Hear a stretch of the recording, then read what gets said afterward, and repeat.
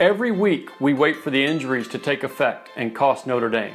And every week the Irish just keep winning. But here comes their toughest test so far, a road trip to Clemson. And if Notre Dame is gunning for a berth in the college football playoff, so is Clemson.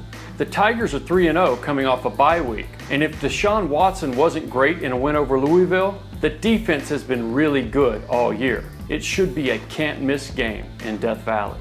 Nick Saban says Georgia reminds him of some of those Alabama teams of the recent past, and the resemblance is clear.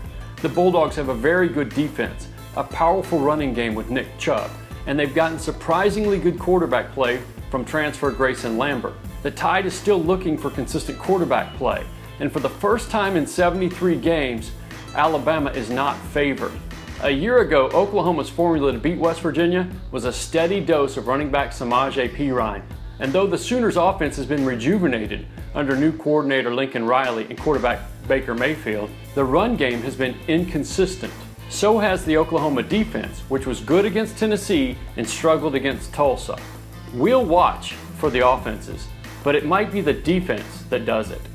After its customary run through the non-conference cream puffs, we finally get to see Baylor against legitimate competition. Texas Tech was this close to outscoring TCU last week, and Saturday on a neutral field, AT&T Stadium in Arlington, Texas, the Red Raiders get to try again against one of the Big 12's favorites. Baylor's defense, and I know we never talk about that side of the ball, should put up a lot more fight than TCU's depleted bunch did. And the Bears have plenty of firepower, with Seth Russell now at the controls. We could easily see 100 points combined on Saturday.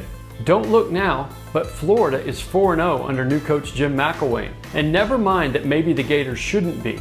See Tennessee's remarkable implosion last week at the Swamp. The other side of that is the Gators' comeback and quarterback Will Grier making big plays down the stretch. Here comes their most formidable opponent to date though. A week after beating Alabama, Ole Miss struggled against Vanderbilt, but the Rebels will have to play much better in the Swamp.